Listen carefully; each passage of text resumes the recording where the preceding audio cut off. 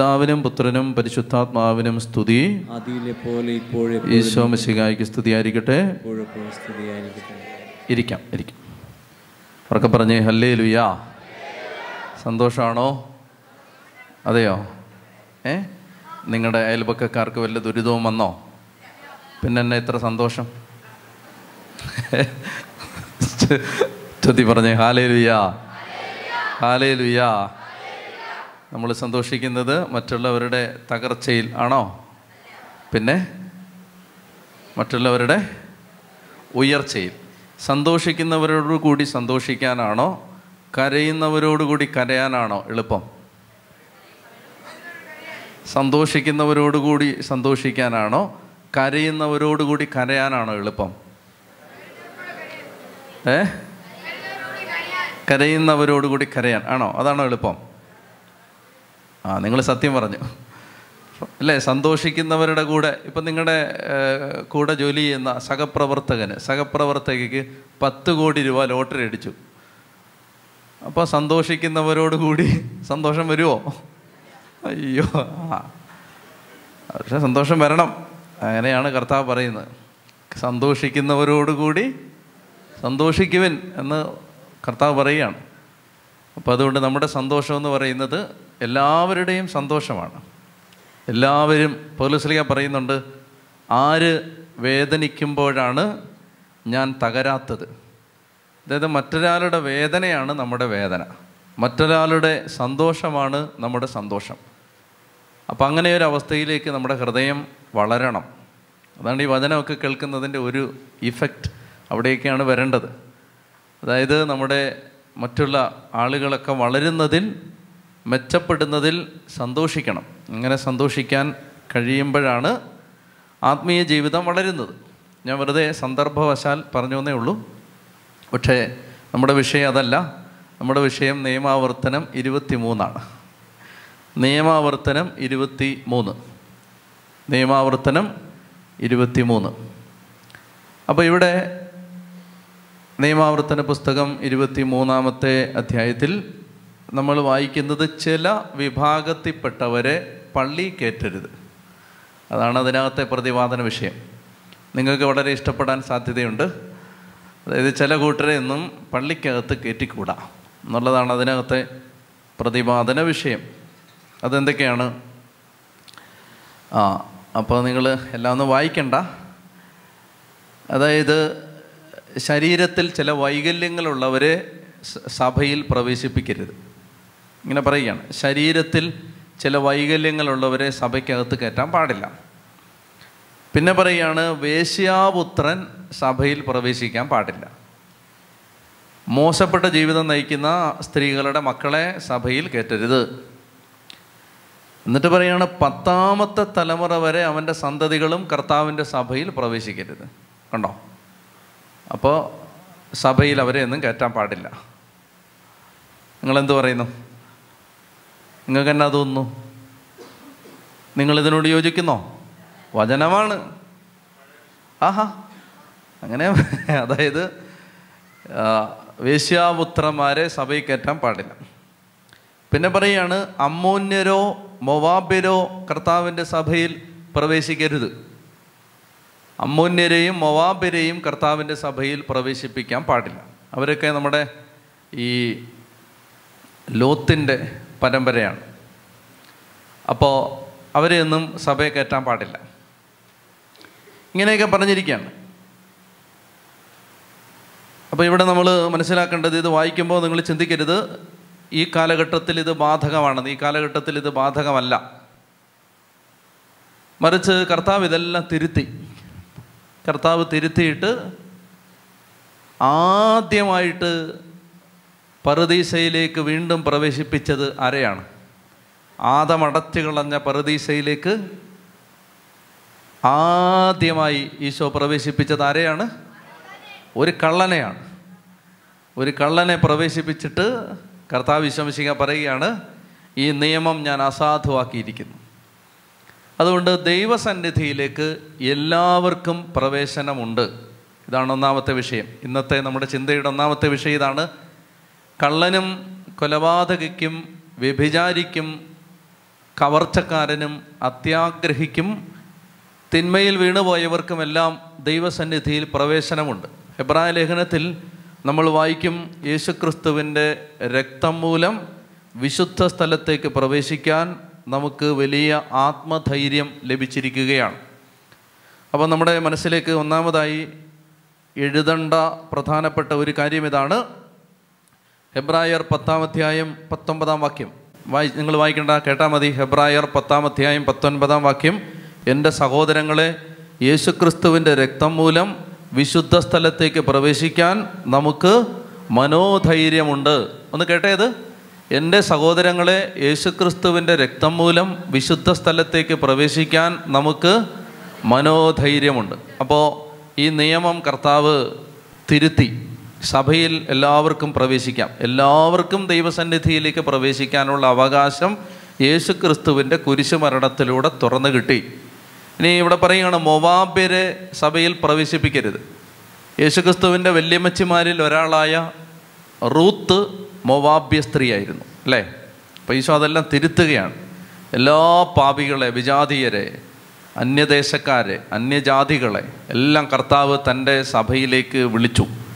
അപ്പോൾ അതുകൊണ്ട് നമ്മൾ ആരെയും മാറ്റി നിർത്താൻ പാടില്ല. ഇതാണ് ഇവിടെയുള്ള സന്ദേശം. ആരെയും മാറ്റി നിർത്താൻ പാടില്ല.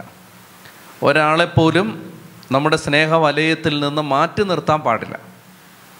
അപ്പോൾ നമ്മൾ പറയാൻ പാടില്ല, അവർ ആ ജാതിക്കാരാണ്, അവർ ആ മതത്തിൽപ്പെട്ടവരാണ്, അതുകൊണ്ട് അവരെയെല്ലാം മാറ്റി നിർത്തണം, ഇങ്ങനെ പറയാൻ പാടില്ല. സുവിശേഷത്തെ വികലമാക്കരുത്. സുവിശേഷം എല്ലാവർക്കും വേണ്ടിയുള്ളതാണ്, എല്ലാവരെയും ആശ്ലേഷിക്കുന്നതാണ്. എന്നൊക്കെ പറഞ്ഞേ ഹല്ലേലൂയാ, ഹല്ലേലൂയാ, ഹല്ലേലൂയാ. നിങ്ങൾ നല്ല ശ്രദ്ധ തരുന്നുണ്ട്. എനിക്ക് ഒത്തിരി ഒച്ച ഞാൻ എടുക്കില്ല, ആകെ പ്രശ്നമായിരിക്കുകയാണ് ഇവിടെ എല്ലാം. അതുകൊണ്ട് വളരെ സാവധാനത്തിലേ പറയൂ. നിങ്ങൾ ശ്രദ്ധിച്ചിരിക്കുന്നുണ്ട്, ഇത് തുടരണം, ഉറങ്ങരുത്. നമ്മൾ പ്രധാനപ്പെട്ട കാര്യങ്ങൾ പഠിച്ച നിയമാവർത്തനത്തിൻ്റെ ലാസ്റ്റ് ബട്ട് 1 ക്ലാസ്സാണിത്. എന്ന് പറഞ്ഞാൽ ഇന്ന് നിയമാവർത്തനം ഏതാണ്ട് തീരും. അടുത്ത ശനിയാഴ്ച നിയമാവർത്തനത്തിന് നമ്മൾ സീൽ ചെയ്യും. അപ്പോൾ ഇന്ന് അതിൻ്റെ സമാപന ഘട്ടത്തിലേക്ക് പ്രവേശിക്കുകയാണ്. അതുകൊണ്ട് നിങ്ങൾ വളരെ ശ്രദ്ധിക്കണം. ഞാൻ വേണേൽ പതുക്കെ സാവകാശം പറഞ്ഞോളാം, നിങ്ങൾ ശ്രദ്ധിച്ചിരുന്നാൽ മതി. ഒന്നാമത്തെ കാര്യം അതാണ്, എല്ലാ കൂട്ടം ആളുകൾക്കും ദൈവത്തിൻ്റെ രാജ്യത്തിൽ പ്രവേശനമുണ്ട്. രണ്ടാമതായിട്ട് നമ്മൾ കാണേണ്ട മറ്റൊരു പ്രധാനപ്പെട്ട കാര്യം എന്ന് പറയുന്നത്, കർത്താവ് പറഞ്ഞു തരുന്നത് പാളയത്തിൻ്റെ വിശുദ്ധി. അത് ഒരു വാക്യം ഒന്ന് വായിച്ചേ. അതായത് നിയമാവർത്തനം 23-ാം അധ്യായം 14-ാമത്തെ വാക്യം. നിയമാവർത്തനം 23:14 അതൊന്ന് ഉച്ചത്തി വായിക്കണം. നിങ്ങളെ സംരക്ഷിക്കാനും നിന്റെ ശത്രുക്കളെ നിനക്ക് ഏൽപ്പിച്ചു തരാനുമായി നിന്റെ ദൈവമായ കർത്താവ് പാളയത്തിലൂടെ സഞ്ചരിക്കുന്നുണ്ട്. ശുചിത്വമില്ലാത്ത എന്തെങ്കിലും നിങ്ങളുടെ ഇടയിൽ കണ്ട് അവിടുന്ന് നിന്നിൽ നിന്ന് അകന്നു പോകാതിരിക്കേണ്ടതിനായി പാളയം പരിശുദ്ധമായി സൂക്ഷിക്കണം.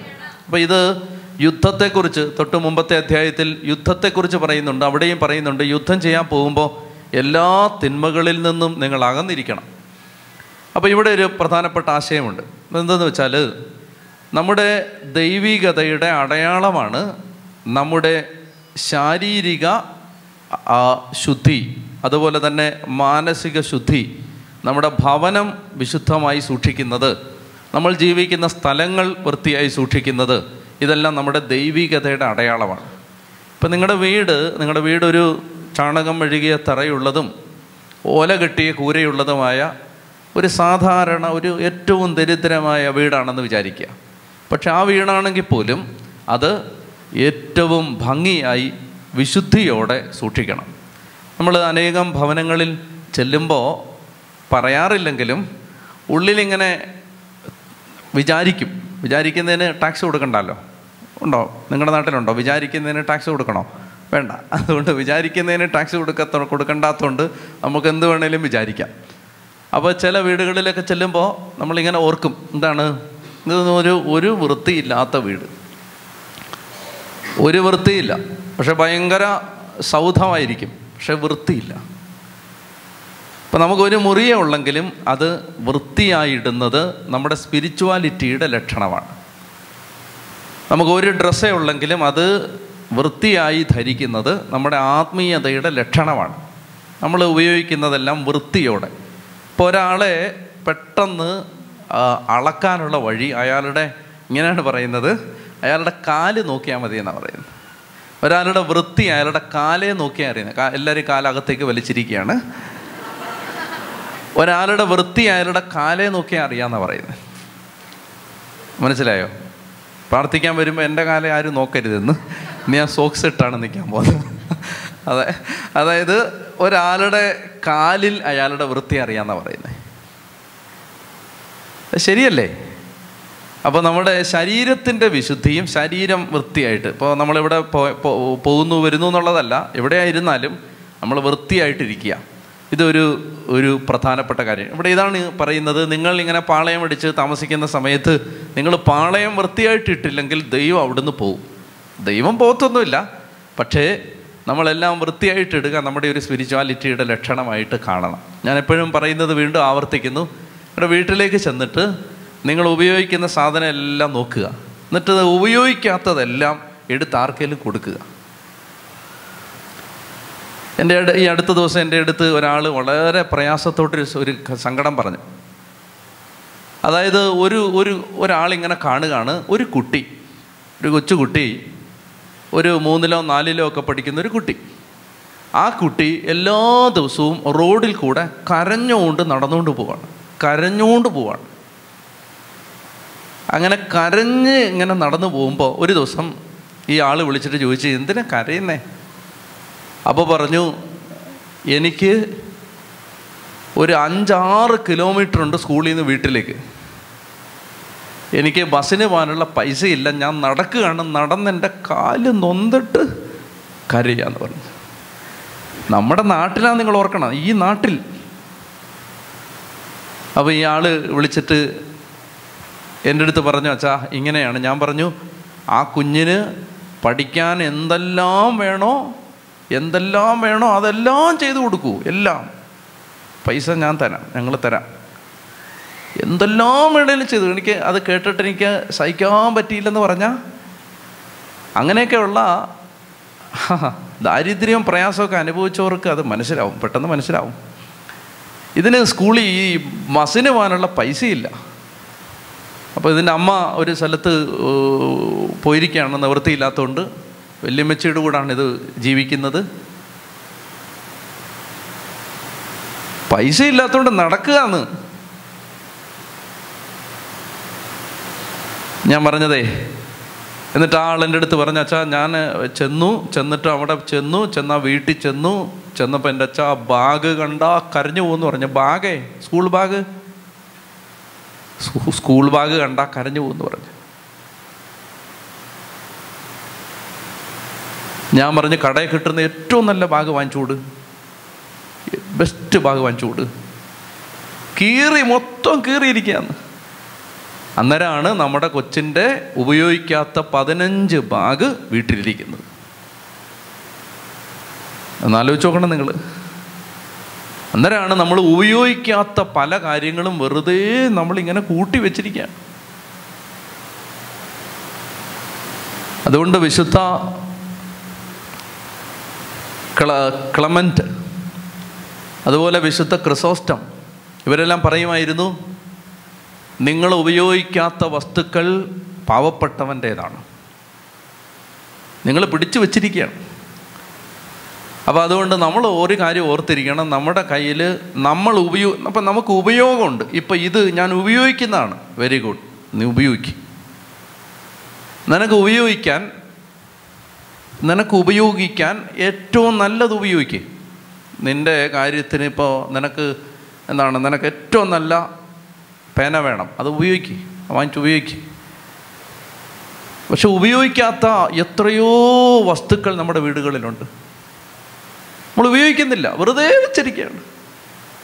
എന്നെങ്കിലും ഒരു ഉപയോഗം വരുമെന്ന് വിചാരിച്ചിരുന്നിട്ട് അവസാനം ഇതെന്ത് ചെയ്യും? പൂത്ത് ദ്രവിച്ച് ഉപയോഗമില്ലാതെ കളയും. പക്ഷെ നിങ്ങൾ ഉപയോഗിക്കാതെ വച്ചിരിക്കുന്ന ഒരു പഴയ ബാഗ് എടുത്ത് കൊടുത്താൽ ഒരു കുഞ്ഞിൻ്റെ കണ്ണുനീര് അതിങ്ങനെ തുടയ്ക്കും. അപ്പോൾ അതുകൊണ്ട് ഇത് ജീവിതത്തിൽ എപ്പോഴും നമ്മൾ എന്ത് സാധനം വാങ്ങിച്ചാലും ജീവിതത്തിൽ പോളിസി ഉണ്ടാവണം. ഉപയോഗിക്കാത്തതാണ്, അത് ആർക്കെങ്കിലും എടുത്തും കൊടുത്തേക്കണം. അത് ആരാന്ന് നോക്കരുത്, ആർക്കെങ്കിലും എടുത്തും കൊടുക്കണം. വച്ചേക്കരുത്, കൂട്ടി വെക്കുന്നൊരു പരിപാടി ജീവിതത്തിൽ വെക്കരുത്. എല്ലാം ഇത് വേണ്ട ആളുകൾ വേറെ ഇങ്ങനെ ഇരിക്കുകയാണ്. ഉച്ചത്തി പറഞ്ഞേ ഹല്ലേലൂയാ, ഉറക്കെ പറഞ്ഞേ ഹല്ലേലൂയാ, ഹല്ലേലൂയാ, ഹല്ലേലൂയാ, ഹല്ലേലൂയാ. അതുകൊണ്ട് നമ്മളീ നടന്നു പോകുന്ന വഴിയിലും കാണുന്ന വ്യക്തികളിലൊക്കെ നമ്മുടെ സഹായം ആവശ്യമുള്ളവരെ ഇങ്ങനെ ദൈവം ചുറ്റും ഇങ്ങനെ കൊണ്ട് നിർത്തിയിട്ടുണ്ട്. അത് കാണണം, എന്നിട്ട് നമ്മളവരെ കാണണം. അതാണ് ഇവിടെ ഈ ഞാൻ ഓർത്തപ്പോൾ പറഞ്ഞതേ ഉള്ളൂ, നമ്മൾ വൃത്തിയായിട്ടിടണം. അപ്പോൾ ഒത്തിരി സാധനങ്ങൾ വീട്ടിൽ ചുമ്മാ ഡംപ് ചെയ്തിരിക്കുകയാണ്, അതിനൊന്നും ആവശ്യമൊന്നുമില്ല, അതെടുത്ത് കൊടുക്ക്. യൂറോപ്പിലൊക്കെ ചെല്ലുമ്പോൾ, അമേരിക്കയിലൊക്കെ ചെല്ലുമ്പോൾ അവിടെ വഴിവെക്കൽ ഇതുപോലെ ഈ സെയിൽ വെച്ചിട്ടുണ്ട്. അതായത് അവർക്ക് വീട്ടിൽ ആവശ്യമില്ലാത്ത സാധനം എല്ലാം അവരെടുത്ത് വെളിയിൽ ഫോർ സെയിൽ എന്നൊരു ബോർഡും വെച്ചിട്ട് വെളിയിൽ വെച്ചേക്കും. അത് ആരെങ്കിലും വന്ന് ആവശ്യമുള്ളൊരു കുറഞ്ഞ വിലയ്ക്ക് വാങ്ങിച്ചുകൊണ്ട് പോകും. കൂടുതലും നമ്മുടെ മലയാളികളാണ് വാങ്ങിക്കുന്നത്, കാരണം ഇത് ലാഭത്തിൽ കിട്ടുന്നതുകൊണ്ട് എല്ലാം വാങ്ങിക്കും. ഇവർക്ക് ഉപയോഗമൊന്നുമില്ല അത്, എന്നിട്ട് അത് കൊണ്ടുവന്ന് വീടിൻ്റെ ബേസ്മെൻറ്റിൽ കൊണ്ട് തള്ളിയിരിക്കും. ഞാൻ പല വീട്ടിലും പോകുമ്പോൾ വെഞ്ചരിക്കാനൊക്കെ പോകുമ്പോൾ ബേസ്മെൻറ്റിൽ പോകും. ബേസ്മെൻറ്റ് താഴെ അവിടെ ഈ സെയിലിൽ വെച്ച മുഴുവൻ സാധനം വാങ്ങിച്ച് ഡംപ് ചെയ്തിരിക്കുകയാണ്. നാട്ടിൽ കൊണ്ടുപോകുമ്പോൾ കൊടുത്ത് അങ്കിളിനും മാമിക്കൊക്കെ കൊടുത്ത് അവരെ പ്രസാദിപ്പിക്കാനാണ്, സെയിലിന് വാങ്ങിച്ചാണ്. എന്നൊക്കെ പറഞ്ഞേ ഹല്ലേലൂയാ. അപ്പോൾ ഇതാണ് രണ്ടാമത്തെ കാര്യം. പിന്നെ ഇങ്ങോട്ട് വായിക്കുമ്പോൾ 23-ാം അധ്യായം കുറച്ച് താഴേക്ക് വായിക്കുമ്പോൾ 18-ാമത്തെ വാക്യം വായിച്ചേ. 17-ഉം 18-ഉം വായിരും. 17-ഉം 18-ഉം. ഇസ്രായേൽ സ്ത്രീകളിൽ ആരും ദേവദാസികളാവരുത്. ഇസ്രായേൽ പുരുഷന്മാരും ദേവന്മാരുടെ ആലയങ്ങളിൽ വേശ്യാവൃത്തിയിൽ ഏർപ്പെടരുത്. വേശ്യയുടെ വേതനമോ നായയുടെ കൂലിയോ നിൻ്റെ ദൈവമായ കർത്താവിൻ്റെ ആലയത്തിലേക്ക് നേർച്ചയായി കൊണ്ടുവരും. കേട്ടോ? അപ്പോൾ ഇത് വായിക്കുമ്പോൾ എന്തെങ്കിലും ഒരു സംഭവം പുതിയ നിയമത്തിൽ ഓർമ്മ വരുന്നുണ്ടോ? വേശ്യയുടെ വേതനമോ നായയുടെ കൂലിയോ പള്ളി കൊണ്ടുവരരുത്. കാനാൻകാരി സ്ത്രീയോട് ഈശോ എന്നാ പറഞ്ഞേ? മക്കളുടെ അപ്പമെടുത്ത്. അപ്പോൾ അതിനങ്ങനെ ഒരു അർത്ഥങ്ങൾ, അതായത് ഈ തെറ്റായ ജീവിതം നയിക്കുന്ന വിജാതീയരായ ആളുകളെ വിളിക്കാൻ യഹൂദർ ഉപയോഗിച്ചിരുന്നൊരു പേരാണ് നായ. ആ ഒരർത്ഥത്തിലും അതിന് വ്യാഖ്യാനം ഉണ്ടെന്ന് പറയാറുണ്ട്. അപ്പോൾ ഇതാണ് ഈ വേശ്യ, നായ, ഇതെല്ലാം സിമിലർ, ഒരേ അർത്ഥമാണ്. വേശ്യ, നായ, അല്ലാതെ പട്ടിയുടെ എല്ല് പള്ളിയെ കൊണ്ടുവരില്ലെന്നല്ല, പട്ടിക്ക് കിട്ടുന്ന എല്ല്. മറിച്ച് വേശ്യയുടെ വേതനമോ നായയുടെ കൂലിയോ എന്ന് പറഞ്ഞാൽ പാപം ചെയ്ത് കിട്ടുന്ന പണം പള്ളിയിലോട്ട് കൊണ്ടുവരരുത്, അങ്ങനെയാണ് അതിൻ്റെ അർത്ഥം. ഞാനത് ഇതൊക്കെ വായിക്കുന്ന പറഞ്ഞാൽ ഇത് പഠിച്ച് നിയമാവർത്തനം പഠിച്ചാണ്. അങ്ങനെ ഇതൊന്നും പറഞ്ഞു തന്നില്ലെന്ന് നാളെ പറഞ്ഞിരുത്, അതിനാണ് ഇത് ഞാൻ പറയുന്നത്. അല്ലാതെ ഇത് പ്രധാനപ്പെട്ടതെന്ന് തോന്നുന്നത് എന്താണെന്ന് പറഞ്ഞു പോവാണ്. ഇതൊക്കെ എന്തിനാണ് പറയുന്നത് നിങ്ങൾ വിചാരിക്കരുത്, ഇത് പഠിച്ചു പോവായതുകൊണ്ടാണ് ഇതൊക്കെ പറയുന്നത്. ഇനി ഒരു കാര്യം കൂടി, 25-ാമത്തെ വാക്യം വായിച്ചുകൊള്ളുക. നിയമാവർത്തനം 23, 25. അയൽക്കാരൻ ഗോതമ്പ് വയലിലൂടെ കടന്നു പോകുമ്പോൾ കൈകൊണ്ട് കതിരുകൾ പറിച്ചെടുത്ത് കൊള്ളുക, അരിവാൾ കൊണ്ട് കൊയ്തെടുക്കരുത്. അപ്പോൾ ഒരുത്തൻ്റെ വയലിലൂടെ പോകുന്ന സമയത്ത് കൈ കൊണ്ട് പറിച്ചെടുത്താൽ തെറ്റില്ല. വല്ല ഓർമ്മ വരുന്നുണ്ടോ? എന്തെങ്കിലും ഓർമ്മ വരുന്നുണ്ടോ? ഈശോ ശിഷ്യന്മാരും ഒരു ദിവസം നടന്നു പോകുമ്പോൾ ശിഷ്യന്മാരെന്ത് ചെയ്തു? അപ്പോൾ അത് ആരാണ്ട് വന്ന് കുറ്റം പറഞ്ഞില്ലേ? അതെന്തിനാ കുറ്റം പറഞ്ഞേ?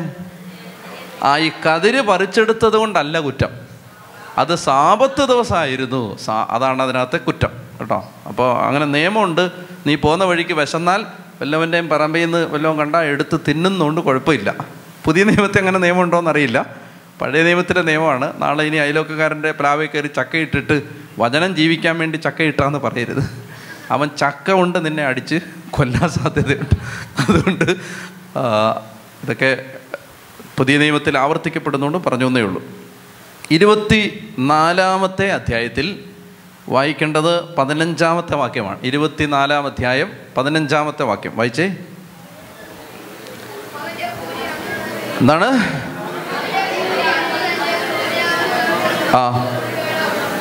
പിന്നെന്താണ്?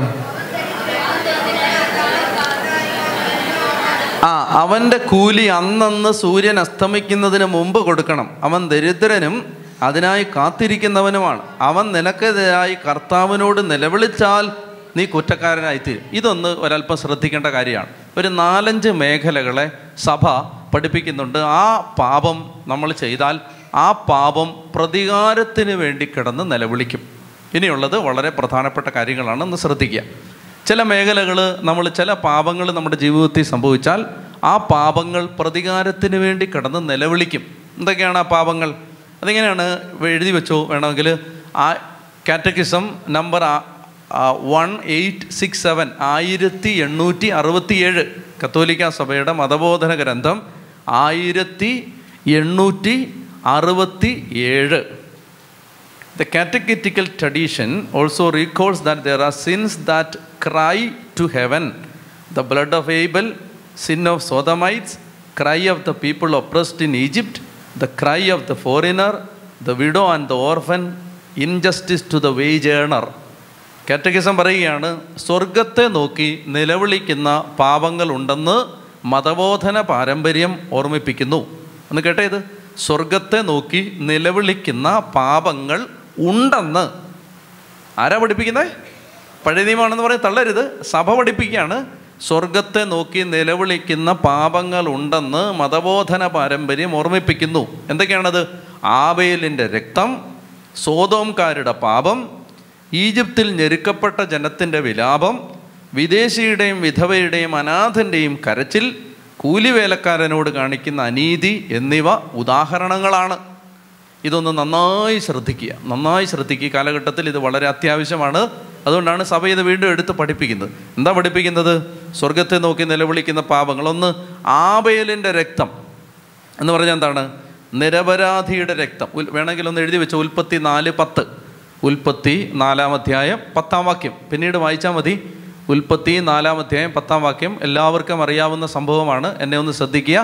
ആബേലിൻ്റെ രക്തമെന്ന് പറഞ്ഞാൽ നിരപരാധിയുടെ രക്തം, നിരപരാധിയുടെ കണ്ണുനീര്, നിരപരാധിയുടെ നിലവിളി, ഇതെല്ലാം എന്ത് ചെയ്യും? നിലവിളിക്കും. പ്രതികാരത്തിന് വേണ്ടി കിടന്ന് നിലവിളിക്കും. അടുത്ത എന്താണ്? സോതോംകാരുടെ പാപം. അത് സ്വവർഗഭോഗമാണ്. സ്വവർഗഭോഗം പ്രതികാരത്തിന് വേണ്ടി കിടന്ന് നിലവിളിക്കും. അത് നമ്മൾ വായിക്കുന്നത് ഉൽപ്പത്തി പുസ്തകം 18-ാം അധ്യായം 20-ാം വാക്യം, 19-ാം അധ്യായം 13-ാം വാക്യം. ഇതൊക്കെ ഒന്ന് കുറിച്ച് വെച്ചാൽ മതി, അത്യാവശ്യം ഉണ്ടെന്ന് തോന്നുന്നവർ. സ്വവർഗഭോഗം അത് ഉൽപ്പത്തി 18, 20, 19, 13. മൂന്നാമത്തേത് ഈജിപ്തിൽ ഞെരുക്കപ്പെട്ട ജനത്തിൻ്റെ വിലാപം. അതായത് പീഡിപ്പിക്കപ്പെട്ട ജനത്തിൻ്റെ കരച്ചിൽ. ഒരു ജനത പീഡിപ്പിക്കപ്പെട്ടാൽ ആ പീഡിപ്പിക്കപ്പെടുന്ന ജനതയുടെ കരച്ചിൽ. ഇപ്പോൾ ഉദാഹരണം പറഞ്ഞാൽ പ്രശ്നമാവും. അപ്പോൾ ഈ ഞെരുക്കപ്പെട്ട ജനതയ്ക്ക് ഒരു കണ്ണുനീരുണ്ട്, ഒരു കരയും. അവർ കിടന്ന് കരയുമ്പോൾ ഈ നിസ്സഹായൻ്റെ കണ്ണുനീര് ദൈവം കാണും. ദൈവം എപ്പോഴും ഈ ഗതിയില്ലാത്തവൻ്റെ കൂടെ, അതെപ്പോഴും ഓർത്തോണം. ഗതിയില്ലാത്തവൻ്റെ കൂടെ എപ്പോഴും ദൈവം. എന്തെങ്കിലും രീതിയിൽ നമുക്കൊരു അഡ്വാൻറ്റേജ് ഉണ്ടെങ്കിൽ നമ്മൾ കൂട്ടിക്കോണം, ഡിസഡ്വാൻറ്റേജഡ് ആയ ആളുകളുടെ കൂടാണ് ദൈവം. മനസ്സിലായോ? ഇപ്പോൾ എനിക്ക് ആരോഗ്യമുണ്ട്, ഒരുത്തൻ ആരോഗ്യമില്ല, എഴുന്നേറ്റ് നിൽക്കാനും പറ്റുന്നില്ല. ഒരുത്തൻ തളർന്ന് കിടക്കുകയാണ്, എനിക്ക് എഴുന്നേറ്റ് നിൽക്കാം. അപ്പോൾ ഞാൻ ഇവനെ തല്ലുകയാണ്. തല്ലുന്ന സമയത്ത് എപ്പോഴും ദൈവം, ഇനി എന്ത് വിഷയത്തിൻ്റെ പേരിലാണെങ്കിലും ഞാൻ ഇവനെ തല്ലുന്നതെങ്കിലും ദൈവം എപ്പോഴും ആ തളർന്നവൻ്റെ കൂടാണ്. ഞാൻ പറയുകയാണത്, എനിക്ക് ന്യായമാണ് അവനെ തല്ലുന്നത്. അവൻ എൻ്റെ തന്തയ്ക്ക് വിളിച്ചായിരുന്നു, അവനെ തല്ലുന്നത് ന്യായമാണ് എന്ന് പറഞ്ഞാലും കർത്താവ് അതിനൊന്നും കൂട്ടു നിൽക്കില്ല. ഒന്ന് ഉച്ചത്തിൽ പറഞ്ഞേ ഹല്ലേലൂയാ, ഹല്ലേലൂയാ, ഹല്ലേലൂയാ. അതുകൊണ്ട് ഞാൻ പറയുന്നത്, ഇടയ്ക്കിടയ്ക്ക് നമ്മൾ സുവിശേഷം ഓർത്തിട്ട് നമ്മുടെ ജീവിതത്തിൽ, നമുക്കിപ്പോൾ ലോകത്തുള്ള എല്ലാവരെയും കറക്റ്റ് ചെയ്യാനൊന്നും പറ്റില്ല. നമ്മുടെ ജീവിതത്തിൽ നോക്കണം, എന്താണ്, നമ്മൾ ആരുടെയും കണ്ണുനീരിന് കാരണമാവാതിരിക്കാൻ എപ്പോഴും ഇങ്ങനെ ശ്രദ്ധിച്ചുകൊണ്ടേയിരിക്കണം. എവിടെയെങ്കിലും ഒരു മനുഷ്യൻ നമ്മളെ പ്രതി നിലവിളിക്കുന്നു എന്ന് തോന്നിയാൽ അത് പരിഹരിക്കണം. നമ്മൾ അതിനുള്ള ബാധ്യത നമുക്കുണ്ട്. അപ്പോൾ അതുവഴി നമുക്ക് അനുഗ്രഹമേ കിട്ടൂ. അപ്പോൾ ഇത് നിങ്ങൾ മനസ്സിലാക്കിയിരിക്കണം. അതുകൊണ്ട് ഈ നിലവിളിക്കുന്ന ഈ വിഷയം വരുമ്പോൾ ഇത് പറയാതിരിക്കാൻ പറ്റില്ല. അതുകൊണ്ട് ഇത് പറയുന്നതാണ്. ഈജിപ്തിൽ ഞെരുക്കപ്പെട്ട ജനത്തിൻ്റെ വിലാപം. അടുത്തത് വിദേശിയുടെയും വിധവയുടെയും അനാഥൻ്റെയും കരച്ചിൽ. അടുത്തത് വിദേശി എന്ന് പറഞ്ഞാൽ ഇപ്പോൾ ബംഗാളി വിദേശിയാണ് കേരളത്തിൽ. ബംഗാളി ആയതുകൊണ്ടും അവന് ബുദ്ധിയില്ലെന്ന് നമ്മളെ പറയത്തുള്ളൂ. അവന് ബുദ്ധിയുള്ളതുകൊണ്ടല്ലേ അവൻ നമ്മുടെ നാട്ടിൽ വന്ന് ജോലി ചെയ്ത് കാശുണ്ടാക്കി അവൻ്റെ നാട്ടിൽ പോകുന്നു. അവന് ബുദ്ധി ഉള്ളത് കൊണ്ടാണ്. ഇവിടെയുള്ള കിഴങ്ങന്മാർക്ക് ബുദ്ധിയില്ലാത്തത് കൊണ്ടാണ് അവനെ കൊണ്ട് ജോലി ചെയ്യിച്ചിട്ട് നമ്മൾ സുഖമായിട്ടിരിക്കുന്നത്. മനസ്സിലായില്ലേ? അപ്പോൾ അതുകൊണ്ട് ഈ ഗൾഫ് രാജ്യങ്ങളിലൊക്കെ ആളുകൾക്ക് അത് മനസ്സിലായി. അവരെന്നെ അവർ പിന്നെ ജോലിയൊന്നും ചെയ്യാതിരുന്ന് എല്ലാ മലയാളികളെയും കൊണ്ട് ജോലിയെല്ലാം ചെയ്യിച്ചിട്ട് ഇപ്പോൾ അവരെന്ത് ചെയ്തു? അവരെല്ലാം നാഷണലൈസേഷനാണ്. അതുകൊണ്ട് സൗദി അറേബ്യയിൽ ഇപ്പം നിങ്ങളൊരു കമ്പനി തുടങ്ങിയാൽ ഒരു സൗദിയെ നിർബന്ധമായിട്ട് നിങ്ങളവിടെ ജോലിക്ക് വെച്ചിരിക്കണം. അവൻ ജോലിയൊന്നും ചെയ്യത്തില്ല, വെറുതെ വന്ന് ഇങ്ങനെ ഇരിക്കും, ശമ്പളം കൊടുത്തോണം. അപ്പോൾ എന്ന് പറഞ്ഞ പോലെ നാളെ ഒരു കാലത്ത് കേരള ഗവൺമെൻറ് അങ്ങനെ നിയമം ഉണ്ടാക്കേണ്ടി വരും. 4 ബംഗാളിയുടെ കൂട്ടത്തിൽ ഒരു മലയാളിയെ കൂടെ പൈസ കൊടുത്തോണം, ജോലിയൊന്നും ചെയ്യില്ല, അവനിങ്ങനെ വന്ന് നിൽക്കും. അപ്പോൾ ഞാൻ പറയുന്നത് ബംഗാളിക്ക് ബുദ്ധിയില്ലെന്നാണ് നമ്മൾ പറയുന്നത്. അവന് ബുദ്ധിയുള്ളത് കൊണ്ടാണ് അവനോട് ജോലിക്ക് വരുന്നത്, അല്ലേ? എന്നിട്ടൊന്നും അറിയാത്തവനെ പോലെ ചിരിച്ചൊക്കെ കാണിച്ച് നമ്മുടെ കാശ് വാങ്ങിച്ചുകൊണ്ടവൻ പോകുന്നത് ബുദ്ധിയുള്ളത് കൊണ്ടാണ്. എന്ത് പറഞ്ഞപ്പോഴെന്നറിയാം? അവൻ വിദേശിയാണ്, അവനോട് ചോദിക്കാനും പറയാനൊന്നും ആരുമില്ല. അതുകൊണ്ടെന്നാൽ അവനെ അങ്ങ് പീഡിപ്പിച്ച് കളയാം എന്ന് ചിന്തിക്കരുത്. അവന് ചോദിക്കാനും പറയാനും ഒരുത്തനുണ്ട്. ആരാണത്? ദൈവം. വിദേശി, അനാഥൻ ഉണ്ടോ? അനാഥൻ, ആരുമില്ല, നാഥനായിട്ട് ആരുമില്ലാത്ത ആളാണ് അനാഥൻ. അതുകൊണ്ട് അനാഥൻ്റെ അവൻ്റെ അതിര് മാന്താം. ആ പെമ്പറന്നോത്തിയും കൊച്ചുങ്ങളും മാത്രമേ ഉള്ളൂ ആ വീട്ടിൽ. അതുകൊണ്ട് അവരുടെ അതിര് മാന്താം. അങ്ങനെ ചിന്തിക്കരുത്. അവന് നാഥനായിട്ട് ദൈവമുണ്ട്. പിന്നെ പറയുകയാണ് വിധവ, അനാഥൻ, വിധവ, പരദേശി, ഇവരുടെ കരച്ചിൽ. പിന്നെ പറയുകയാണ് കൂലിവേലക്കാരനോട് കാണിക്കുന്ന അനീതി. ഒരുത്തനെ കൊണ്ട് പണി ചെയ്യിച്ചിട്ട് ജോലി ചെയ്യിച്ചിട്ട് അവൻ്റെ കൂലി പിടിച്ചു വെക്കാൻ പാടില്ല. ജോലി ചെയ്തിട്ട് അവൻ്റെ കൂലി പിടിച്ചു വെക്കാൻ പാടില്ല. മറുവശമുണ്ട് ഇതിന്. ജോലിക്ക് പോയിട്ട് കള്ളപ്പണി ചെയ്യാനും പാടില്ല. അതെൻ്റെ മറുവശമാണ്. മനസ്സിലായല്ലോ? അങ്ങനെ എനിക്ക് തരാനുണ്ടെന്ന് ചിന്തിക്കരുത്. ഞാൻ നല്ലപോലെ പണിയെടുത്തോന്നുകൂടെ ഇടയ്ക്ക് ആലോചിച്ച് പോകണം. രണ്ടും ഉണ്ട്. ഓക്കെ. അപ്പോൾ ഇതിനെയൊക്കെ പറയുന്നത് ബൈബിൾ വിളിക്കുന്ന പേരെന്താണ്? സ്വർഗത്തെ നോക്കി നിലവിളിക്കുന്ന പാപങ്ങൾ. ഞാൻ എന്തിനെന്ന് പറഞ്ഞെന്നറിയാമോ? ഇങ്ങോട്ട് നോക്കിയേ, എന്തിനാ പറഞ്ഞേ? അപ്പോൾ ഇതെല്ലാം ഓർത്തിട്ട് അയ്യോ ഭാരമായി. അന്നേരമാണ് ചില കാര്യങ്ങൾ ഓർമ്മ വന്നത്. ഒട്ടും ഭാരപ്പെടണ്ട, വായിക്കാം. ഒന്നുമേ വേവലാതിപ്പെടേണ്ട ആവശ്യമില്ല. യോഹന്നാൻ്റെ 1-ാം ലേഖനം 2-ാം അധ്യായം 1-2 വാക്യങ്ങൾ. 1 യോഹന്നാൻ 2-ാം അധ്യായം 1-2 വാക്യങ്ങൾ ഉച്ചത്തിൽ വായിക്കണം, എല്ലാവരും വായിക്കണം. 1 യോഹന്നാൻ 1-ാം അധ്യായം 2-ാം അധ്യായം 1 യോഹന്നാൻ 2-ാം അധ്യായം 1-2 വാക്യങ്ങൾ വായിച്ച. എൻ്റെ കുഞ്ഞുമക്കളെ, നിങ്ങൾ പാപം ചെയ്യാതിരിക്കേണ്ടതിനാണ് എഴുതുന്നത്. അപ്പോൾ ഇതെല്ലാം പറയുന്നത് എന്തിനാണ്? പാപം ചെയ്യാതിരിക്കാൻ വേണ്ടിയിട്ടാണ്. ഇപ്പം ഈ പാപത്തിൻ്റെ ലിസ്റ്റ് എന്തിനാണ് നിയമാവർത്തനം വായിച്ചപ്പോൾ പറഞ്ഞത്? പേടിപ്പിക്കാൻ വേണ്ടിയിട്ടാണോ? അല്ല, പാപം ചെയ്യാതിരിക്കാൻ. അപ്പോൾ ഈ മേഖലയിലൊന്നും നമ്മൾ നാളെ ഒരു കാര്യം വരുമ്പോൾ ഒരുത്തനെ പണിക്ക് വിളിച്ചു, അവൻ പണി ചെയ്തു, അവന് കാശ് കൊടുക്കണം.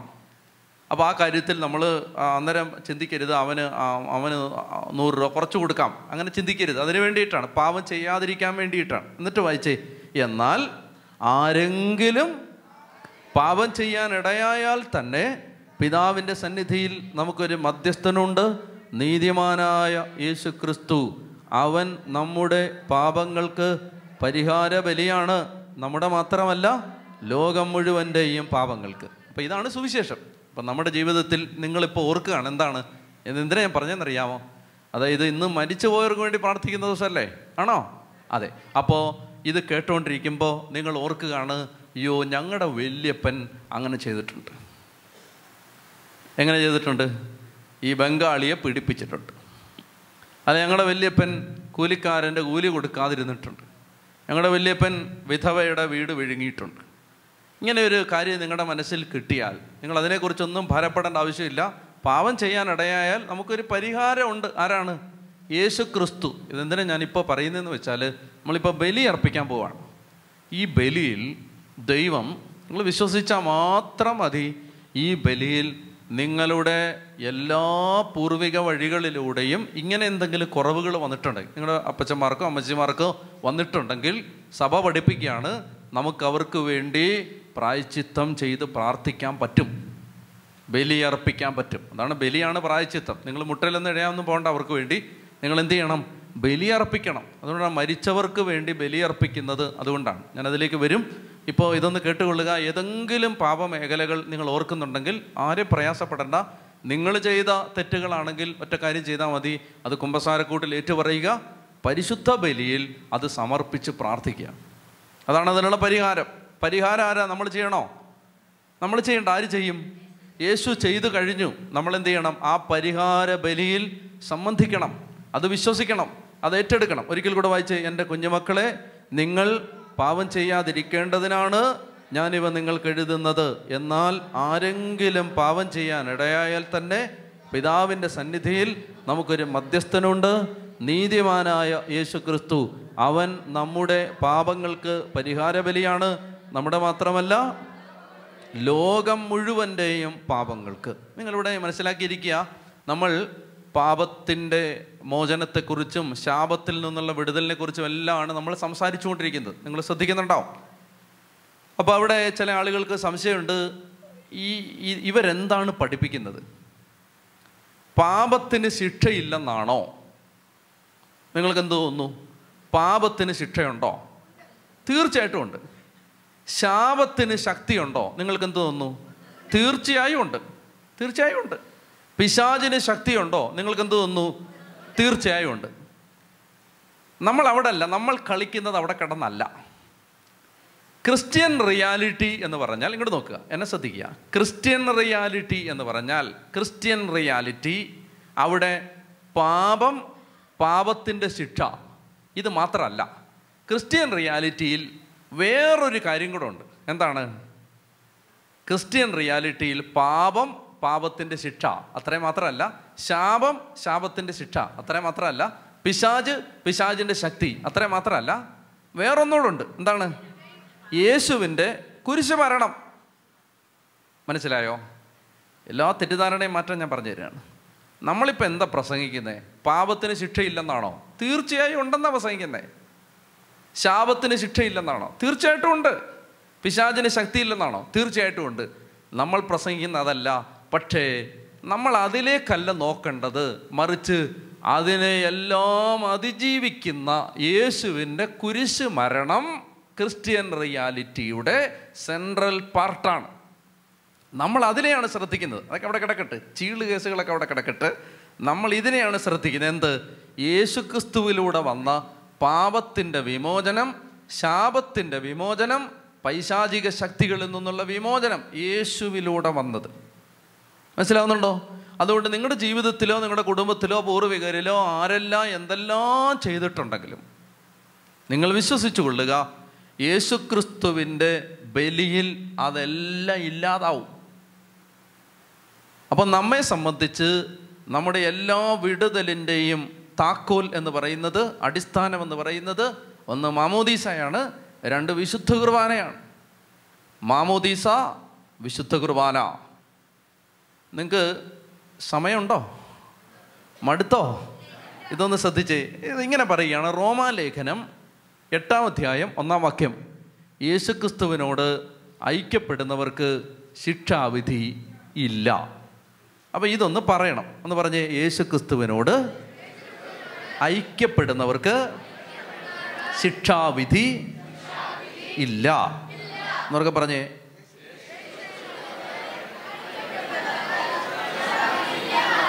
യേശുക്രിസ്തുവിനോട് ഐക്യപ്പെടുന്നവർക്ക് ശിക്ഷാവിധി ഇല്ല, അല്ലേ? യേശുക്രിസ്തുവിനോട് എന്ത് ചെയ്യുന്നവർക്ക്? ഐക്യപ്പെടുക എന്ന് പറഞ്ഞാൽ എന്താ?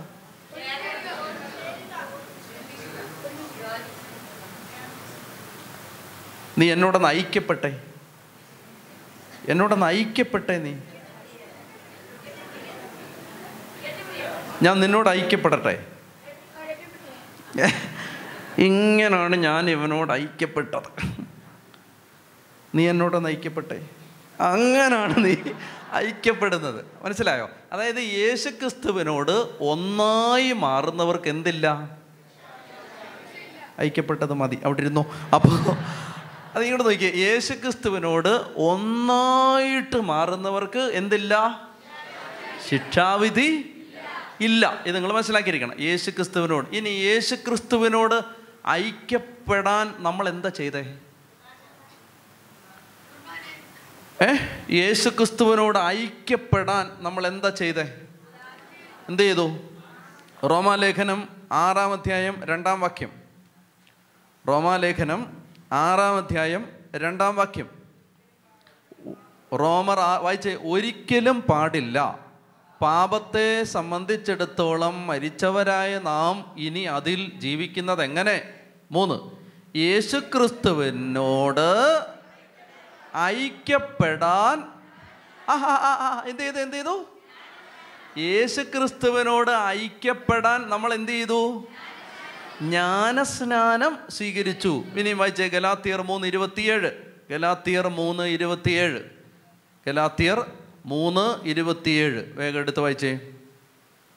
ഗലാത്യർ 3:27 ഇങ്ങനെയാണ് പറയുന്നത്. ഗലാത്യർ 3:27 ക്രിസ്തുവിനോട്, നോക്കിയേ, സ്ക്രീനിൽ നോക്കി വായിച്ചേ. ക്രിസ്തുവിനോട് ഐക്യപ്പെടാൻ വേണ്ടി സ്നാനം സ്വീകരിച്ചിരിക്കുന്ന നിങ്ങളെല്ലാവരും ക്രിസ്തുവിനെ ധരിച്ചിരിക്കും. അപ്പോൾ നമ്മൾ എങ്ങനെയാണ് യേശുക്രിസ്തുവിനോട് ഐക്യപ്പെട്ടത്? എങ്ങനെയാണ് യേശുക്രിസ്തുവിനോട് ഐക്യപ്പെട്ടത്?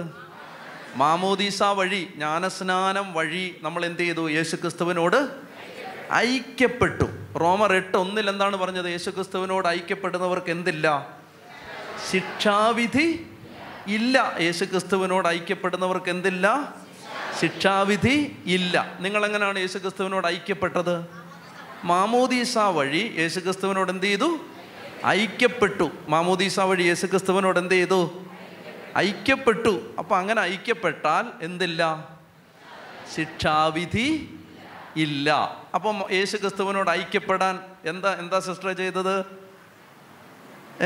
സിസ്റ്ററായി ജ്ഞാനസ്നാനം സ്വീകരിച്ചു. യേശുക്രിസ്തുവിനോട് ഐക്യപ്പെടാൻ നമ്മൾ എന്താണ് ചെയ്തത്? ജ്ഞാനസ്നാനം സ്വീകരിച്ചു. അങ്ങനെ ജ്ഞാനസ്നാനം സ്വീകരിച്ച നമുക്ക് എന്തില്ല? ശിക്ഷാവിധി ഇല്ല. ഇനി യേശുക്രിസ്തുവിനോട് ഐക്യപ്പെടാൻ ജ്ഞാനസ്നാനം മാത്രമേ നമ്മൾ സ്വീകരിച്ചുള്ളൂ? പിന്നെന്താണ്? വേറെ യേശുക്രിസ്തുവിനോട് ഐക്യപ്പെടാൻ നിങ്ങളുടെ മുമ്പിലുള്ള മറ്റെന്തെങ്കിലും ഒരു വഴിയുണ്ടോ? യേശുക്രിസ്തുവിനോട് ഐക്യപ്പെടാൻ വേറെ എന്തെങ്കിലും വഴി? എന്ത് വഴി? വിശുദ്ധ കുർബാന. എൻ്റെ ശരീരം ഭക്ഷിക്കുകയും എൻ്റെ രക്തം പാനം ചെയ്യുകയും ചെയ്യുന്നവൻ എന്നിലും ഞാൻ അവനിലും വസിക്കുന്നു എന്ന് പറയുമ്പോൾ ഈ ഐക്യപ്പെടലല്ലേ അത്? ആണോ? എൻ്റെ ശരീരം ഭക്ഷിക്കുകയും എൻ്റെ രക്തം, യോഹന്നാൻ 6:56 എൻ്റെ ശരീരം ഭക്ഷിക്കുകയും എൻ്റെ രക്തം പാനം ചെയ്യുകയും ചെയ്യുന്നവൻ എന്നിലും ഞാൻ അവനിലും വസിക്കുന്നു. അപ്പം അങ്ങനെ വരുമ്പോൾ എന്താ സംഭവിക്കുന്നത്? ഇങ്ങോട്ട് നോക്കിയാൽ ഞാൻ കാണിച്ചു തരാം. അപ്പോൾ അതായത് യേശുക്രിസ്തുവിനോട് വിശുദ്ധ കുർബാന വഴി നമ്മൾ ഐക്യപ്പെടുന്നത് എങ്ങനെയാണെന്ന് വെച്ചാൽ ഇങ്ങോട്ട് നോക്കിയാൽ കാണിച്ചു തരാം. അപ്പം ഇത് യേശുക്രിസ്തു. ഇതെന്താണ്? കേൾക്കാമോ? ഇത് യേശുക്രിസ്തു. ഇതാരാണ്? നമ്മൾ. ഇത് ഡാനിയലച്ചൻ. ഇതാരാണ്? യേശുക്രിസ്തു. അപ്പോൾ ഈ യേശുക്രിസ്തു ഇതാരാണ്? ഡാനിയലച്ചൻ. നിങ്ങൾ ഓരോരുത്തരും യേശുക്രിസ്തു. അപ്പോൾ ഈ യേശുക്രിസ്തുവിനെ ഞാൻ സ്വീകരിച്ചോ? അപ്പോൾ ഞാൻ ഈ യേശുക്രിസ്തുവിനെ സ്വീകരിച്ചു. എൻ്റെ കൈ നോക്കണം. യേശുക്രിസ്തുവിനെ സ്വീകരിച്ചപ്പോൾ കണ്ടോ? യേശുക്രിസ്തുവിനെ സ്വീകരിച്ചപ്പോൾ യേശുക്രിസ്തു എന്നിലും ഞാൻ കണ്ടോ? നിങ്ങളുടെ കൈ എടുത്തേ. നിങ്ങളുടെ കൈ അതാണ് നിങ്ങളുടെ കൈ എടുത്തേ. ഒരു കൈ മേളിൽ ഒരു കൈ താഴെയും വെച്ചേ. ഇനി നിങ്ങളങ്ങ് യേശുക്രിസ്തുവിനോട് എന്ത് ചെയ്തു? യേശുക്രിസ്തുവിനെ സ്വീകരിച്ചപ്പോൾ കണ്ടോ? നിങ്ങളുടെ ഇടത്തെ കൈ വലത്തെ കൈയുടെ അകത്തും, അല്ലെ, ഇടത്തെ കൈയിലെ വിരലുകൾ വലത്തെ കൈയുടെ വിരലുകൾക്കകത്തും നിങ്ങളുടെ വലത്തെ കൈയിലെ വിരലുകൾ ഇടത്തെ കൈയിലെ വിരലുകളുടെ അകത്തുമാണിപ്പോൾ. ആണോ? ഇതാണ് ഈ ഐക്യപ്പെടൽ. ഇതാണ് വിശുദ്ധ കുർബാനയിൽ സംഭവിച്ചത്. ആണോ? അതെ. അപ്പോൾ അങ്ങനെ വരുമ്പോൾ വിശുദ്ധ കുർബാനയിൽ നമ്മൾ യേശു ക്രിസ്തുവിനോട് ഐക്യപ്പെട്ടു. അപ്പം ഇത് നിങ്ങൾ ഗ്രഹിക്കുക. നമ്മളിപ്പോൾ ബലിയർപ്പിക്കാൻ പോവുകയാണ്. ഈ ബലിയർപ്പിക്കുന്ന സമയത്ത് മാമോദീസ വഴി യേശു ക്രിസ്തുവിനോട് ഐക്യപ്പെട്ട നമ്മൾ വിശുദ്ധ കുർബാനയിലൂടെ യേശു ക്രിസ്തുവിനോട് ഒരിക്കൽ കൂടെ ഐക്യപ്പെടാൻ പോവുകയാണ്. അങ്ങനെ വരുമ്പോൾ ഈ ശിക്ഷയെല്ലാം എടുത്തു മാറ്റപ്പെടും. ഈ ശിക്ഷ ഇല്ലാതാവും. ഈ ശിക്ഷ നമ്മിൽ നിന്ന് മാറിപ്പോകും. അതുകൊണ്ട് നമ്മളിപ്പോൾ ഇന്ന് ഈ ബലിയിൽ പ്രാർത്ഥിക്കാൻ പോകുന്നത് നമുക്ക് വേണ്ടി മാത്രമല്ല, നമ്മുടെ മാതാപിതാക്കൾ, പൂർവികർ, നമ്മുടെ കുടുംബത്തിൽപ്പെട്ട മരിച്ചുപോയ എല്ലാവർക്കും വേണ്ടി നമ്മൾ പ്രാർത്ഥിക്കാൻ പോവുകയാണ്. അങ്ങനെ പ്രാർത്ഥിക്കുന്നതിന് എന്തെങ്കിലും ബൈബിൾ അടിസ്ഥാനം ഉണ്ടോ? അതൊന്ന് കണ്ടു കഴിഞ്ഞാൽ നമുക്ക് ബലിയർപ്പിക്കാൻ പറ്റും. അതായത് അങ്ങനെ പ്രാർത്ഥിക്കാൻ അതിന് നിങ്ങൾ എടുക്കേണ്ടത് മക്കബായരുടെ പുസ്തകം എടുക്കണം. 2 മക്കബായർ 12-ാമത്തെ അധ്യായം എടുക്കണം. സങ്കീർത്തനം എടുത്തിട്ട് അതിന് പുറകോട്ട് മറിച്ചാൽ ജോബ് കിട്ടും. ജോബിൻ്റെ പുറകിലേക്ക് മറിച്ചാൽ മക്കബായർ കിട്ടും. അല്ലെങ്കിൽ വൈകുന്നേരം ആവും. അതുകൊണ്ടാണ് പറഞ്ഞു തന്നത്. മക്കബായർ എടുത്ത് 2 മക്കബായർ 12-ാം അധ്യായം 12-ാം അധ്യായത്തിൽ 38 മുതലുള്ള വാക്യങ്ങൾ വായിക്കാം. 2 മക്കബായർ 12-ാം അധ്യായം 38 മുതൽ വായിച്ചേ. യൂദാസ് തൻ്റെ സൈന്യത്തെ വിളിച്ചുകൂട്ടി അതുല്ലാം നഗരത്തിലേക്ക് പോയി. 7-ാം ദിവസം സമീപിച്ചിരുന്നതിനാൽ അവർ മുറപ്രകാരം തങ്ങളെ തന്നെ ശുദ്ധീകരിച്ച് സാബത്ത് ആചരിച്ചു.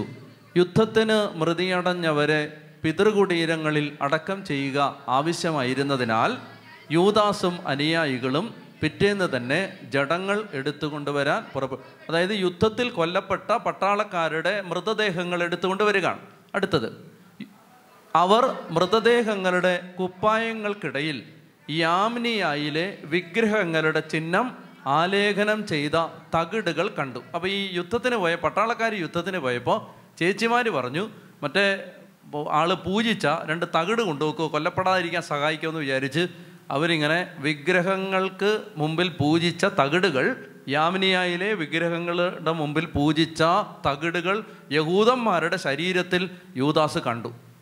എന്നിട്ട് വായിച്ചേ. അവർ മൃതദേഹങ്ങളുടെ കുപ്പായങ്ങൾക്കിടയിൽ യാമിനിയായിലെ വിഗ്രഹങ്ങളുടെ ചിഹ്നം ആലേഖനം ചെയ്ത തകിടുകൾ കണ്ടു. യഹൂദർക്ക് ഇത് ധരിക്കുക നിഷിദ്ധമായിരുന്നു. ഇവർ മരിക്കാൻ കാരണം അതാണെന്ന് ഏവർക്കും വ്യക്തമായി. നീതിമാനായ വിധിയാളനും നിഗൂഢമായവയെ വെളിപ്പെടുത്തുന്നവനുമായ കർത്താവിൻ്റെ മാർഗങ്ങളെ അവർ വാഴ്ത്തി.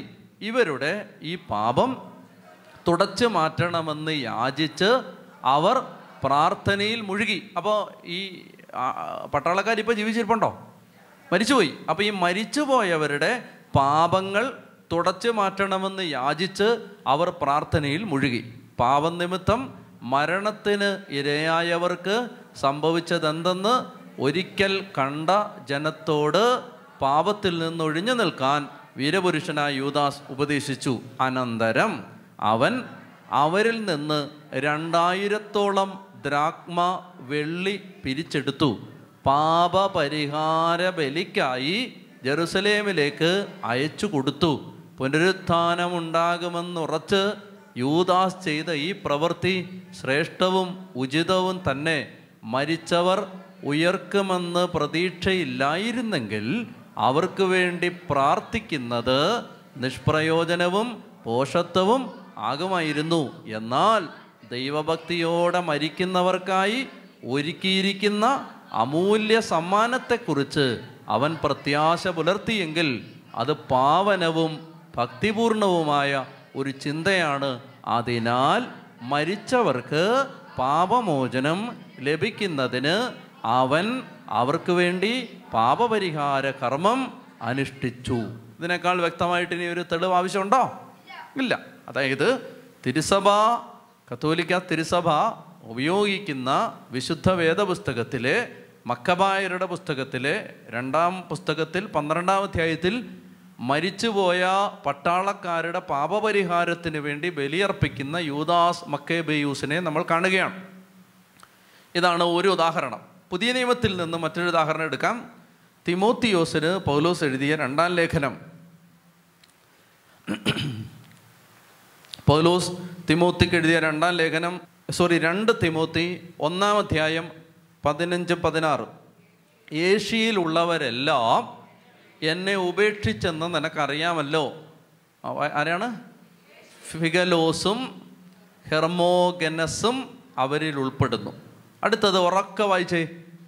ഒനേസിഫോറോസിൻ്റെ കുടുംബത്തിൻ്റെ മേൽ കർത്താവ് കാരുണ്യം ചൊരിയട്ടെ. എന്തെന്നാൽ അവൻ പലപ്പോഴും എന്നെ ആശ്വസിപ്പിച്ചിട്ടുണ്ട്. എൻ്റെ ചങ്ങലകളെ പറ്റി അവൻ ലജ്ജിച്ചിട്ടില്ല. ഈ ഒനേസിഫോറോസ്, ഇങ്ങോട്ടേക്ക് പൗലോസ് ശ്ലീഹ തിമോത്തിക്ക് ലേഖനം എഴുതുമ്പോൾ ഒനേസിഫോറോസ് മരിച്ചു കഴിഞ്ഞിരുന്നു. ഇയാൾ മരിച്ച ആളെക്കുറിച്ചാണ് പൗലോസ് പറയുന്നത്. മരിച്ചു, ആളിപ്പോൾ ജീവനോടില്ല. അവൻ്റെ കുടുംബത്തെ നിങ്ങൾ നോക്കണം, അവൻ്റെ കുടുംബത്തെ നിങ്ങൾ സ്നേഹത്തോടെ നോക്കണമെന്നൊക്കെ പറയുകയാണ്. അത് വായിക്കണം, അവിടെ അത് ഇനി എടുക്കണം. വായിച്ചേ. ഒനേസിഫോറോസിൻ്റെ കുടുംബത്തിൻ്റെ മേൽ കർത്താവ് കാരുണ്യം ചൊരിയട്ടെ. അപ്പോൾ ഈ ഒനേസിഫോറോസ് ഇപ്പോൾ ജീവിച്ചിരിപ്പുണ്ടോ? തിമോത്തിക്ക് പൗലോസ് ലേഖനം എഴുതുന്ന സമയത്ത് ഒനേസിഫോറോസ് ജീവിച്ചിരിപ്പില്ല. എന്തെന്നാൽ അവൻ പലപ്പോഴും എന്നെ ആശ്വസിപ്പിച്ചിട്ടുണ്ട്. എൻ്റെ ചങ്ങലകളെപ്പറ്റി അവൻ ലജ്ജിച്ചിട്ടില്ല. അവൻ റോമായിലെത്തിയപ്പോൾ എന്നെപ്പറ്റി ആകാംക്ഷാപൂർവം അന്വേഷിക്കുകയും എന്നെ കാണുകയും ചെയ്തു. എഫേസോസിൽ വെച്ച് അവൻ ചെയ്ത സേവനങ്ങളെ പറ്റിയെല്ലാം നിനക്ക് നന്നായിട്ട് അറിയാമല്ലോ. അവസാന ദിവസം കർത്താവിൽ നിന്ന് കാരുണ്യം ലഭിക്കാൻ അവിടുന്ന് അവന് അനുഗ്രഹം നൽകട്ടെ. മരിച്ചുപോയ ഒനേസിഫോറസിൻ്റെ ആത്മാവിന് വേണ്ടി പൗലോസ് ശ്ലീഹ പ്രാർത്ഥിക്കുന്നതാണ്.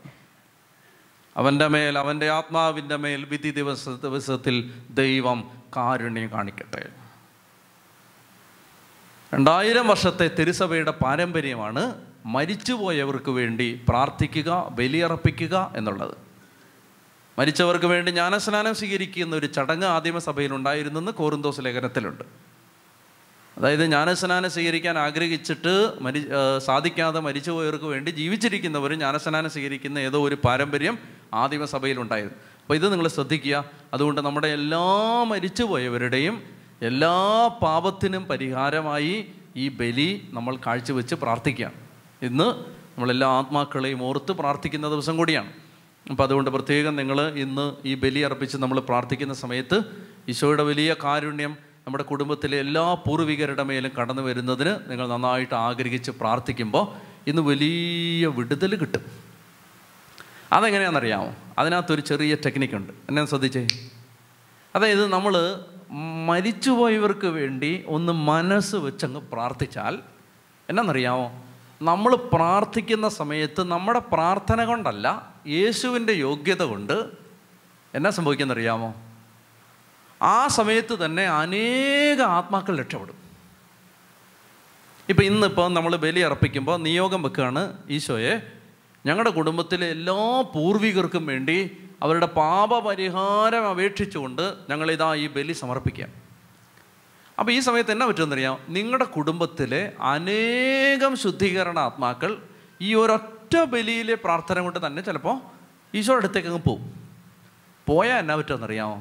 അവർ ദൈവസന്നിധിയിലെത്തുമ്പോൾ, ഇതെല്ലാം സെക്കൻഡുകൾ കൊണ്ട് സംഭവിക്കുന്ന കാര്യങ്ങളല്ലേ, അവർ കർത്താവിൻ്റെ സന്നിധിയിലെത്തുമ്പോൾ ഈ ബലി തീരുന്നതിന് മുമ്പ് തന്നെ അവർ ദൈവസന്നിധിയിൽ, അവർ വിശുദ്ധരുടെ മുമ്പാകെ കൂട്ടായ്മയിൽ നിന്നുകൊണ്ട് അവർ കർത്താവിൻ്റെ മുമ്പിൽ നിന്നുകൊണ്ട് പറയും, എനിക്ക് വേണ്ടി പ്രാർത്ഥിച്ച ചാക്കോച്ചൻ്റെ കൊച്ചിൻ്റെ കല്യാണം അങ്ങ് നടത്തി കൊടുക്കണം ഈശോയെ.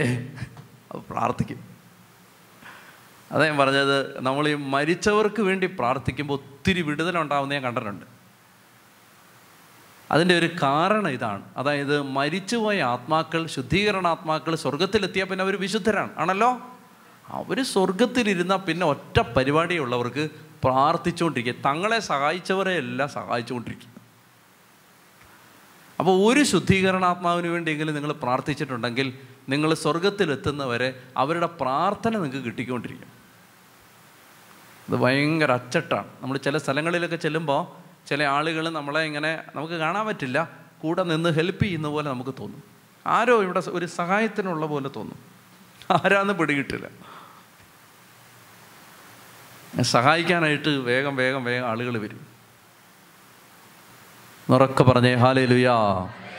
അപ്പോൾ നമുക്കിന്ന് നന്നായിട്ട് ഈ ബലി അർപ്പിച്ച് പ്രാർത്ഥിക്കുമ്പോൾ നമ്മുടെ എല്ലാ മരിച്ചുപോയവരെയും സമർപ്പിച്ച് പ്രാർത്ഥിക്കണം. നമുക്കൊന്ന് എഴുന്നേറ്റ് നിന്നാലോ? ഈ സമയത്ത് ഇങ്ങനെ പ്രാർത്ഥിക്കാം. ഈശോയെ, ഞങ്ങളുടെ കുടുംബത്തിൽ ദൈവത്തെ അറിയാതെ ആരെങ്കിലും മരിച്ചിട്ടുണ്ടെങ്കിൽ യേശുക്രിസ്തുവിൻ്റെ സുവിശേഷം സ്വീകരിച്ച് പിതാവിൻ്റെയും പുത്രൻ്റെയും പരിശുദ്ധാത്മാവിൻ്റെയും നാമത്തിൽ മാമോദീസ സ്വീകരിക്കാനാവാതെ മരണമടഞ്ഞവരുണ്ടെങ്കിൽ കർത്താവെ, അവരുടെ ആത്മാക്കളെ ഞങ്ങൾ ഈ ബലിയിൽ സമർപ്പിക്കുകയാണ്. ജ്ഞാനസ്നാനം സ്വീകരിക്കാൻ ആഗ്രഹിച്ചു, പക്ഷേ അതിന് സാധിച്ചില്ല. മരിച്ചുപോയ എല്ലാവർക്കും വേണ്ടി പ്രാർത്ഥിക്കുകയാണ്. രണ്ടാമതായിട്ട് നമ്മൾ പ്രാർത്ഥിക്കേണ്ടത്, ദൈവമേ, ആരും പ്രാർത്ഥിക്കാനില്ലാത്ത ഞങ്ങളുടെ കുടുംബങ്ങളിലെ ഇന്ന് വരെ മക്കളോ മരുമക്കളോ കൊച്ചുമക്കളോ ഒന്നും പ്രാർത്ഥിച്ചിട്ടില്ലാത്ത പൂർവികരുണ്ടെങ്കിൽ അവർക്ക് വേണ്ടി ഞങ്ങൾ ഈ ബലിയിൽ പ്രാർത്ഥിക്കുകയാണ്. അപകട മരണങ്ങളിൽപ്പെട്ടവർ, ആത്മഹത്യ ചെയ്തവർ, കാണാതായവർ, മാനസിക വിഭ്രാന്തി വന്ന് മരിച്ചവർ, അങ്ങനെ സ്വബോധത്തോടെ അനുദപിച്ച് മരിക്കാൻ പറ്റാത്തൊരവസ്ഥയിൽ മരണമടഞ്ഞ വ്യക്തികൾ ഞങ്ങളുടെ കുടുംബങ്ങളിലുണ്ടെങ്കിൽ അവർക്ക് വേണ്ടി പ്രാർത്ഥിക്കുകയാണ്. ദൈവമേ, ജീവിച്ചിരിക്കുന്ന കാലത്ത് പാവപ്പെട്ടവരുടെ കണ്ണുനീര് വീഴുന്നതിനും കൊലപാതകം നടത്തി, അക്രമം നടത്തി, മറ്റുള്ളവരെ പറ്റിച്ച് വഞ്ചിച്ച് ജീവിച്ച്, ദൈവമേ, അങ്ങനെയൊക്കെ പാപങ്ങൾ വരുത്തിയ പൂർവികർ ഞങ്ങളുടെ കുടുംബത്തിലുണ്ടെങ്കിൽ അവരുടെ ആത്മാക്കളെ സമർപ്പിച്ച് ഞങ്ങൾ പ്രാർത്ഥിക്കുകയാണ്. വിഗ്രഹാരാധന നടത്തിയ പൂർവികരുടെ ആത്മാക്കളെ സമർപ്പിച്ച് പ്രാർത്ഥിക്കുകയാണ്. ആഭിചാരം, മന്ത്രവാദം, കൂടോത്ര, അന്ധവിശ്വാസങ്ങൾ ഇവയുടെ പുറകെ നടന്ന പൂർവികർക്ക് വേണ്ടി ഞങ്ങൾ പ്രാർത്ഥിക്കുകയാണ്. ദൈവമേ, മറ്റുള്ളവരുടെ പാവപ്പെട്ടവരുടെ സ്വത്ത് തട്ടിയെടുത്ത് അവരുടെ സമ്പത്ത് കൈക്കലാക്കി കൈക്കൂലി വാങ്ങി അനേകരെ കണ്ണുനീര് കുടിപ്പിച്ച പൂർവികരുണ്ടെങ്കിൽ അവർക്ക് വേണ്ടി ഞങ്ങൾ പ്രാർത്ഥിക്കുകയാണ്. ഈ ബലി പ്രിയപ്പെട്ടവരെ അങ്ങനെ സമർപ്പിച്ചുകൊണ്ട് നമുക്കൊന്ന് കണ്ണുകളടച്ച് ഒന്ന് കരങ്ങൾ സ്വർഗത്തിലേക്ക് ഉയർത്തി ഏതാനും മിനിറ്റുകൾ നിങ്ങൾ സ്വരം താഴ്ത്താതെ ഒന്ന് സ്തുതിച്ചുകൊണ്ടേയിരിക്കുക. അനേകം ശുദ്ധീകരണാത്മാക്കൾ വിടുവിക്കപ്പെടും ഈ സമയത്ത്. അനേകം പൂർവികരുടെ മേൽ കർത്താവിൻ്റെ കരുണയൊഴുകും ഈ സമയത്ത്. വിശ്വാസത്തോടെ എത്രത്തോളം നിങ്ങൾക്ക് ശക്തിയോടെ പ്രാർത്ഥിക്കാൻ പറ്റുമോ അത്രത്തോളം വിശ്വാസത്തോടെ ശക്തിയോടെ സ്തുതിക്കട്ടെ. Hallelujah, hallelujah, hallelujah, hallelujah. ജീവൻ്റെയും മരണത്തിൻ്റെയും അധിനാഥനായ യേശുക്രിസ്തുവിൻ്റെ കാൽവരി കുരിശിലെ അനന്തമായ ബലിയുടെ യോഗ്യതയാൽ ഇപ്പോൾ പിതാവെ പ്രാർത്ഥിക്കുന്നു, പരിശുദ്ധാത്മാവെ പ്രാർത്ഥിക്കുന്നു, ശുദ്ധീകരണാത്മാക്കൾ വിടുവിക്കപ്പെടണമേ. യേശുവിൻ്റെ കുരിശിലെ ബലിയുടെ യോഗ്യതയാൽ, യേശുവിൻ്റെ തിരുരക്തത്തിൻ്റെ യോഗ്യതയാൽ, യേശുവിൻ്റെ ശരീര രക്തങ്ങളിൽ ഏറ്റുവാങ്ങിയ പീഡാസഹനങ്ങളുടെ അനന്തമായ യോഗ്യതയാൽ ലോകമെമ്പാടും ഇന്ന് അർപ്പിക്കപ്പെടുന്ന 5 ലക്ഷത്തോളം വിശുദ്ധ കുർബാനകളുടെ യോഗ്യതയാൽ മരിച്ചുപോയവരുടെ മേൽ, പൂർവികരുടെ മേൽ, പൂർവികാത്മാക്കളുടെ മേൽ, ശുദ്ധീകരണാത്മാക്കളുടെ മേൽ ഇപ്പോൾ യേശുക്രിസ്തുവിൻ്റെ രക്തത്തിൻ്റെ സാന്ത്വനമൊഴുകട്ടെ, വിടുതലുണ്ടാവട്ടെ. ശുദ്ധീകരണാത്മാക്കൾ സ്വർഗപ്രാപ്തി നേടട്ടെ എന്ന് വിശ്വാസത്തോടെ ഈ ബലി കാഴ്ചവെച്ചുകൊണ്ട് ഞങ്ങൾ പ്രാർത്ഥിക്കുന്നു. കുടുംബങ്ങളിലെ സകല ബന്ധനങ്ങൾ അഴിയട്ടെ, കുടുംബങ്ങളിലെ തടസ്സങ്ങൾ മാറട്ടെ, അനുഗ്രഹങ്ങൾ തുറക്കപ്പെടട്ടെ, അഭിഷേകം തുറക്കപ്പെടട്ടെ. ഉച്ചത്തി സ്തുതിച്ച് പ്രാർത്ഥിച്ചുകൊണ്ടിരിക്കുക. ഹാല ഹാല ഹാല ഹാല ഹാല. ഈശോയെ സ്തുതിക്കുന്നു, സ്തുതിക്കുന്നു, സ്തുതിക്കുന്നു, സ്തുതിക്കുന്നു, സ്തുതിക്കുന്നു. കുടുംബങ്ങൾ വിടുവിക്കപ്പെടട്ടെ. ഈ ബലിയർപ്പിക്കാൻ കൃപ നിറയട്ടെ. ഏകാഗ്രതയോടെ, ഭക്തിയോടെ, ശ്രദ്ധയോടെ ബലിയർപ്പിക്കാനുള്ള കൃപ കൂട്ടായ്മയുടെ മേൽ വ്യാപരിക്കട്ടെ. യേശുവിൻ്റെ ശരീര രക്തങ്ങളാൽ യേശുക്രിസ്തുവിനോട് ഐക്യപ്പെടുമ്പോൾ ശിക്ഷാവിധികൾ, ശാപങ്ങൾ, ശാപശക്തികൾ, പാപശക്തികൾ കുടുംബങ്ങളിൽ നിന്ന് മാറിപ്പോവട്ടെ. പൈശാചിക ശക്തികൾ മാറിപ്പോവട്ടെ. യേശുക്രിസ്തുവിനോട് ഐക്യപ്പെടുന്നവർക്ക് ശിക്ഷാവിധിയില്ല. ഇപ്പോൾ ഈ കൂട്ടായ്മയിലായിരിക്കുന്ന മക്കളുടെ ജോലി തടസ്സങ്ങൾ മാറട്ടെ, വിവാഹ തടസ്സങ്ങൾ മാറട്ടെ, സന്താന ഭാഗ്യത്തിൻ്റെ തടസ്സങ്ങൾ മാറട്ടെ, കുടുംബങ്ങളിൽ സമാധാനം ഉണ്ടാവട്ടെ, മക്കളുടെ പഠന മേഖല അനുഗ്രഹിക്കപ്പെടട്ടെ, വിദേശത്ത് ജോലിക്ക് പോകാനുള്ള തടസ്സങ്ങൾ മാറട്ടെ, രോഗക്കെട്ടുകൾ അഴിയട്ടെ, വിട്ടുമാറാത്ത രോഗങ്ങൾ, മാറാ രോഗപീഠകൾ യേശുവിൻ്റെ നാമത്തിൽ വിട്ടുമാറട്ടെ. തിന്മയുടെ പൈശാചിക സ്വാധീനങ്ങളുടെ, തഴക്കദോഷത്തിൻ്റെ, ദുരാശകളുടെ, ദുശീലങ്ങളുടെ കെട്ടുകൾ യേശുവിൻ്റെ നാമത്തിൽ അഴിയട്ടെ. മാനസാന്തരങ്ങൾ ഉണ്ടാവട്ടെ. ദേശം അനുഗ്രഹിക്കപ്പെടട്ടെ. ഉറക്ക വിളിച്ച ഈശോയെന്ന് വിളിച്ച് പ്രാർത്ഥിച്ചു. ഹാലലുയ, ഹാലലുയ, ഹാലലുയ, ഹാലലുയ, ഹാലലുയ, ഹാലലുയ, ഹാലലുയ, ഹാലലുയ. സ്തുതിച്ചുകൊണ്ടേയിരിക്കും മക്കളെ. എല്ലാവരും പ്രാർത്ഥിക്ക്. താവേ, കുടുംബങ്ങൾ വിടുവിക്കപ്പെടട്ടെ. ഈ സമയത്ത് ദൈവശക്തി വ്യാപരിക്കട്ടെ, അത്ഭുത ശക്തി വ്യാപരിക്കട്ടെ യേശുവിൻ്റെ നാമത്തിൽ. കർത്താവേ, ഇപ്പോൾ പ്രാർത്ഥിക്കുന്നു. യേശുവിൻ്റെ നാമത്തിൽ പിതാവേ, ഇപ്പോൾ പ്രാർത്ഥിക്കുന്നു. എല്ലാ കുടുംബങ്ങളും അനുഗ്രഹിക്കപ്പെടട്ടെ. ദാരിദ്ര്യം മാറട്ടെ, കടബാധ്യത മാറട്ടെ, കടക്കെണികൾ മാറട്ടെ, തടസ്സം മാറട്ടെ. ഹാലലുയ ഹാലലുയ ഹാലലുയ ഹാലലുയ. കണ്ണീരിലേക്ക് യേശുവിൻ്റെ കൃപ ഒഴുകി ഇറങ്ങി വരട്ടെ. കർത്താവേ, കുടുംബങ്ങളിലെ അനേകം നാളുകളായുള്ള തടസ്സങ്ങൾ മാറട്ടെ എന്ന് പ്രാർത്ഥിക്കുന്നു. ഹാലലുയ ഹാലലുയ ഹാലലുയ. യേശുവേ നന്ദി നന്ദി നന്ദി നന്ദി നന്ദി. ഹാലലുയ ഹാലലുയ ഹാലലുയ ഹാലലുയ.